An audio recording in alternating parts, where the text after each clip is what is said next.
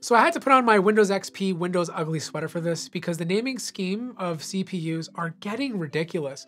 Like I just imagine a normal consumer going into a store and they see Intel Core Ultra 7 155H. What does that mean, right? i7 13th 9 Gen 259 45 watts. What does that even mean? AMD RX 259 7080U CPU. What does that mean? Like, it's just so confusing and convoluted for the general consumer that I think they do it on purpose just to confuse people. They need to make it simple. I know Apple's may not be the best example, but M1, M2, M3 is so much easier to understand than the naming schemes we have going on the Windows side. Now, before I even talk about this ASUS Zenbook 14, which is using a Meteor Lake processor, things have changed. The P series from last year's CPUs are no longer a thing. It's gone. This year, we only have U, H, and HX. The U and H CPUs are all under Meteor Lake now. It's using the Intel 4 architecture. The U series start around 15 watts for base power, and then the H series start at 28 watts for base power, and those can go all the way up to 45 watts of base power. Now, if you want the most powerful CPUs, which are not even announced yet, those are the HX CPUs, but they're not Meteor Lake, it's Raptor Lake, 14th gen CPUs, the same idea and concept as the desktop. So you're still gonna get i7 14700HX, i9 14900HX, the list goes on. But look, there are some improvements here. For one, the core structure is a bit different. So you have 6 performance cores, 8 efficiency cores, and new this time, 2 low efficiency cores plus a dedicated MPU. And there are some benefits to this. Like for one, I saw a drop in single core clock speeds. Not a big deal for most people, but they're taking more of an AMD approach, focusing on the multi-core while taking a little bit of a hit in the single core. In fact, you can see this, even last year's U and P series processors performed better than the Meteor Lake processor in the Zenbook 14. Multi-core is a totally different story. The Slim 5 may come out on top, but that's using an HS processor that's running at 35 watts, which is obviously more power than the 28 watt CPU inside of here. But honestly, what does this all mean? Like, what does this translate when it comes to actual performance? Well, if you're using Photoshop or even any sort of video application, MacBooks are gonna perform the best. Like the M3 processor just dominated all of these computers with the highest score out of the bunch. Don't get me wrong, this new Zenbook 14 with its Intel Meteor Lake processor did really well, like much better than the U series and P series before it. But the one area that I had a bit of an issue with was Premiere Pro.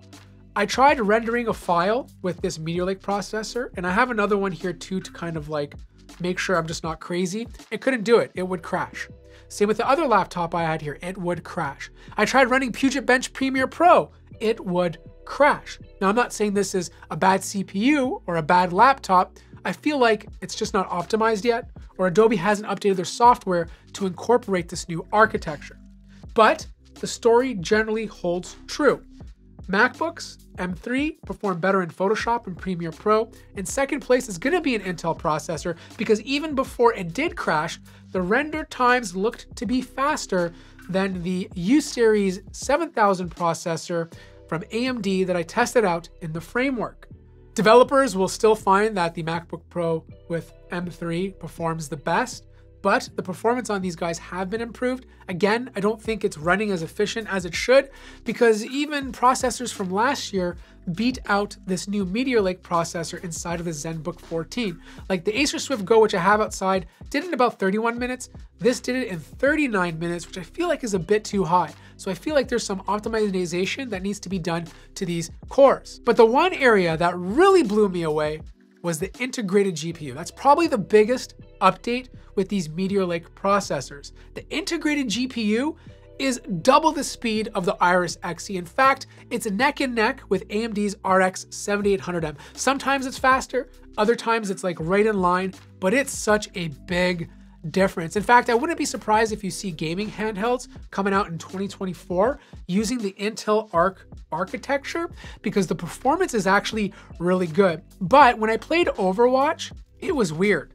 Like, it was very weird. Like I would get low frame rates, like in the 30s and 40s. And then after 10 minutes of playing, it would just shoot up to 70 frames per second, sometimes touching 100 frames per second, with the settings set to medium and the resolution at 1920 by 1200. But look, battery life is better, not by much. Like I couldn't get my battery life tests to work on this because again, it would crash or just shut down. But I did test out the ASUS Swift Go and I got about 13 hours and 19 minutes before needing to charge. I did do some more real life battery testing on this, like using the computer normally. If I was to push this thing super hard and like run Photoshop and edit on this, I would probably drain the battery in like 3 to 4 hours. If I was just doing more productivity focused stuff, I could probably push this thing 6 to 7 hours before needing to charge. Now, if you're actually interested in this laptop, it's a beautiful looking product. This is the ASUS Zenbook 14. It has a beautiful pattern on the top. It does get a lot of fingerprints. Like I'm touching it right now and you can see the fingerprints forming. Pretty good lid flex. It only weighs about 2.6 pounds, 14.9 millimeters thin. Like this is a very light laptop. The good news though is you do get a good amount of I/O with your USB 3.2 port on the left-hand side, and then on the right you have your HDMI port 2.1, audio jack, and 2 Thunderbolt 4 ports. This does have an ergo hinge, which means when you open it up, the bottom lifts up so you get better airflow. It also gives you a better angle to type on, which I personally feel is a much better typing experience. The hinge goes all the way back 180 degrees, so you can always lie this flat on a table or stick it under a monitor when you're at the office and use a bigger display. I really dig this keyboard. It's a little mushy. Like, don't get me wrong, there's a little bit of mush to it, but there's a good amount of click at the same time. Like it's like a love-hate relationship, but overall, a very good typing experience. The buttons are a little flat for the arrow keys. You do have a brand new Intel Evo Edition sticker, which we'll talk about in another video. And then you have a fairly big touchpad. Like this is a glass touchpad and it's very accurate, very enjoyable to use.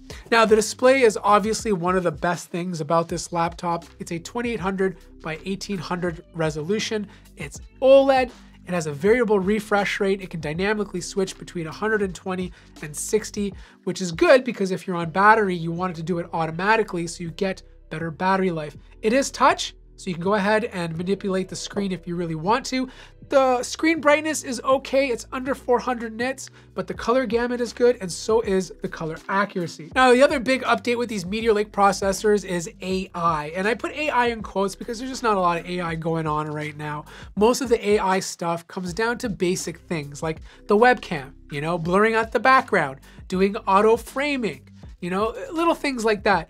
There are some AI features being incorporated into some applications, like Lightroom, for example, is going to get AI denoising, but overall, it's a very minor thing at the moment. But as time goes on, hopefully more applications will include it. The one thing that's supposed to be really good is AI for the microphone. So I did a couple of tests. You guys let me know how it sounds. Right now, you're listening to the microphone on the Zenbook. This is a 1080p camera. I do have auto framing on. This is one of the AI features that comes standard now with Meteor Lake. But most importantly, let me know how the audio sounds because the next test, I'm going to put a blow dryer in the background and see if it does a good job of removing the background noise. Right now I have a blow dryer literally 1 arm's length away. Like it is really loud in my left ear. So you're probably going to hear it, but it should be very, very low. So you guys let me know how it sounds and if the microphones are doing a good job. Now, I imagine most people buying a thin notebook like this or just buying it for productivity, to browse the net, maybe play the odd old game. But if you're one of those maniacs that buy thin notebooks to push the CPU to its full capacity, then you're probably still better with an AMD laptop. I found that the sustained average core clock speed was significantly higher under the same load compared to the Core Ultra 7 155H that's inside of here. The good news though is that the temperatures were very similar, but the overall core average clock speeds were higher with the 7000 series. As for the internals, there's not much going on. You have a big 75 watt-hour battery, and then of course you have one fan with a thick copper heat pipe. I feel like because this is running at 28 watts, this would benefit from another heat pipe. With a fan, I feel like you would get much better performance, but this is what they could squeeze inside of here. RAM is soldered on, and the only thing that is upgradable is the NVMe SSD. If you want to put a bigger drive in here, you obviously have that option. Also, which I totally forgot to mention, performance on battery is almost just as good as being plugged into the wall. So you're not going to take a huge nerf if you unplug it and use your laptop, which is really cool to see. Like I did a Cinebench test on both plugged in and not plugged in, and it was like identical. Same holds true with the GPU. The only time there's a bit of a nerf is if you're using both the CPU and GPU at the same time.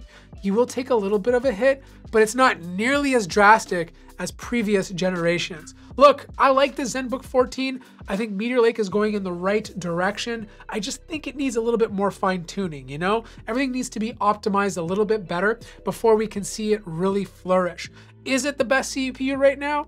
It's hard to say. AMD has to introduce their 8000 series. Either way, I have more Meteor Lake CPUs coming into the office. If you're interested in this laptop, I'll place a link in the description down below. Like the video if you liked it, subscribe if you haven't already, and I'll see you guys in the next one.